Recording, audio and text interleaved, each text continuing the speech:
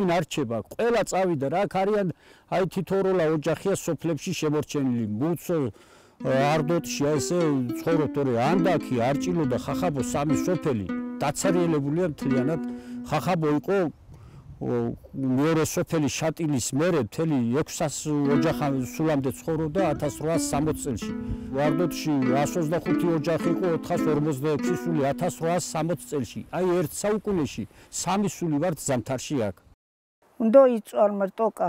საერთის გააგები ახლა კიდე მთაიასე გზაიასე როცა ჩაიკეტებს აქ აღარც ვინ არ გაიგებს არ ხოც რა უჭირს და რა ულხიც.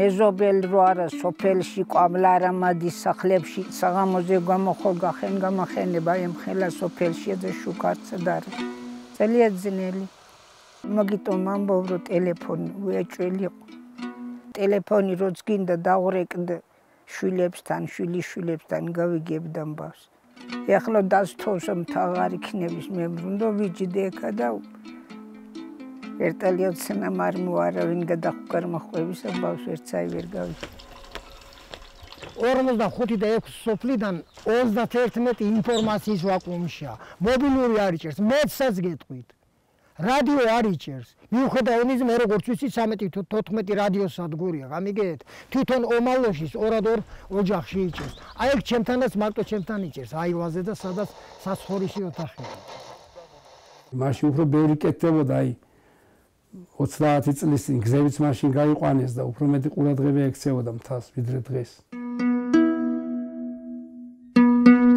სამუშაო არ არის არც მრეწველობა არც წარმოება სოფლის მეურნეობაზე ხოლაპარაკი ძერ მეტია. არჩევნებში ბევრი არის პირდებიან, მე აღარ ახსენებათ.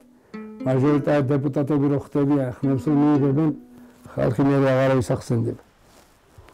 მთის სტატუსი ისე რომ პენსიას მოგვიმატეს 35 ლარი. ეგ არის ჩვენი სტატუსი და ჩვენი შეღავათი, სხვა არაფერი. აი გზა გვინდა, შუქი გვინდა, ტელეფონი გვინდა. თუ ინტერნეტი იქნება, თუ რაც იქნება, რომ აი ელემენტარული რომ დაუკავშირდე აქნამყოფი ადამიანი მთელი ზამთარი ხო ვერ მიდიხარ. და შვილთან გინდა და რეკო, ხო გინდა თვეში ერთხელ მაინც რომ დაელაპარაკო.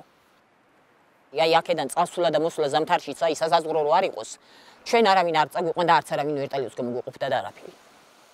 და ან ცუდად გახდები, როგორმე უნდა ჩახვიდე შატილამდე.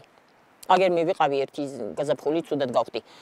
თავბრუსხვევები მქონდა და წავქცეულ ვარ და გძნობა და მიკარგავს. ფეხით მივდივარ. ერველ არ გავიქცე უნდა ღიარო, მაგრამ რა ვქნა ეგრეა რთულისავალია ხანდისხან იმხელა თოლია მუხლებზე ზემოთ არის და ზვავისთვის აშაშიში კიდევ იყო შემთხვევები ზომოთ ვიხარბლო მეორე მაგრამ გაფრთხილება უნდა ძალიან. აი ახლა შევარდნაძის დროს მეთმაცურებს მისი სული კვირაში იყო თითო ფრენა. აქ აი მოსახლეობას დახმარებოდნენ სამოქალაქო ფრენები კვირაში თითო.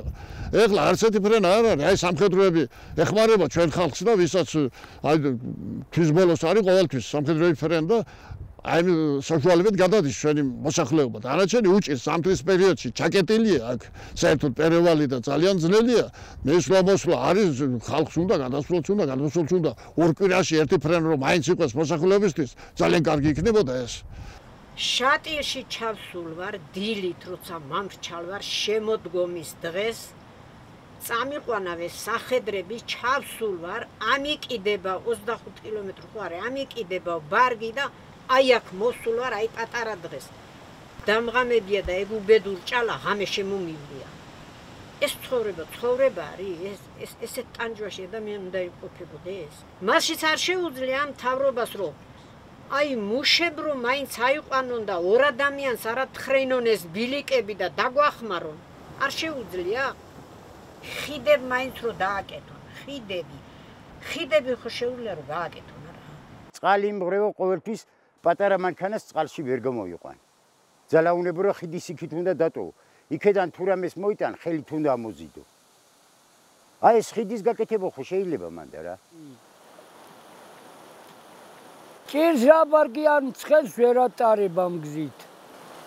სამანქანო გზას არ ვითხოვთ საფეხითო გზას, ცხენით და ჩვენ თვითონ რო გავიაროთ.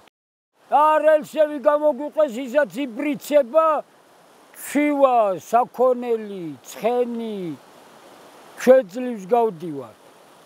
ელაც მე მგონი არ იციან რომ შატილის იქით კიდე საქართველოა. დრადა ვარ ჩათვლილები. ახალგაზრდა, არავინ აღარ არის. ბოლოს 10-15 წლის წინ დატოვეს ჩემო ბიძაშვილებმა. ეს 15 წლის წინ აქ სკოლაც არსებობდა დაწყებითი კლასები, მაგრამ დღეს უკვე რთული აქვს ახალგაზრდისთვის პერსპექტივა არ არის. მე უშამეს კითხავს, რატომ დაბრუნდეს ახალგაზრდა, სადაც განვითარების პერსპექტივა არ არის. ხო, მე კი, თაში ესე, მაგრამ მე მაგალითად რატომ წახვიდე ისეთ ადგილას, სადაც ვერ განვითარდები, სადაც არ ექნება კავშირი, სადაც ვერ მიიღებ ინფორმაციას. და ეს ელემენტარული პრობლემებია, ეს კავშირგამოვლება ელექტროენერგია, მონაცქრის პრობლემა, ეს იწვევს იმას, რომ სოფლები იცლება. ვეღარ უძლებს თაობები. შეიძლება მამამ გაუძლო, შვილმა გაუძლო, მაგრამ ახალგაზრდა რო ჩადის ქალაქში და ხედავს უკეთეს მდგომარეობა აქ ძნელია იმის მოbrunება და აქ დამაგრება. ხო შეიძლება ეხლა რა ხან ამაზე ალაპარაკი რომ აი მაღალ მთიანი და დაბრუნდით და ვინ დაბრუნდება აქ, აი რისთვის დაბრუნდებიან? ელემენტარული ახალგაზრდას რითი გააჩერებ? აი ინტერნეტი და ტელეფონი ვერ გაგვიკეთეს ელემენტარული, აი სხვა არაფერს აქ ხო არაფრით არ გვეხმარებიან არასდროს. და როგორი აზროვნება არის, იცით, თქვენ თვითონ გჭირდებათო, თავის ცხოვრება სჭირდებაო და იმიტომ არიანო. იქო მაგიტო ცხოვრობენო. აი ჩვენ თუ ავდგეთ და წავიდეთ. მე ეს მესაზღვრეები და რეინჯერები შეუნარჩუნებენ სოფლის სტატუსს თუ სოფელს ასოფლებენ.